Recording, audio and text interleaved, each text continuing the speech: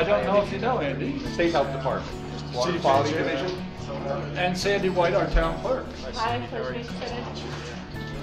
And actually, there was probably a day when Andy showed up, we were a very nervous group.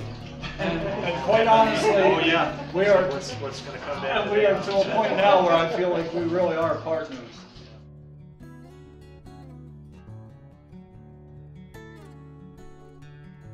We all knew the stimulus was happening, but we're kind of wondering what might be possible. And Andy was the one that said, "Are you guys crazy?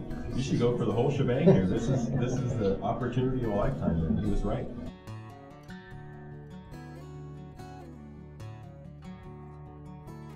One of the stories that hasn't been told as widely as we'd like is the infrastructure investments through the stimulus package. There's a lot more in the pipeline, actually.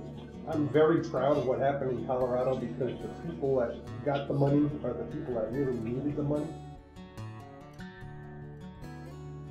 So everybody's going to be coming here to look at what you've done. Oh yeah, that's true. That'll be a switch. For the good, for the good.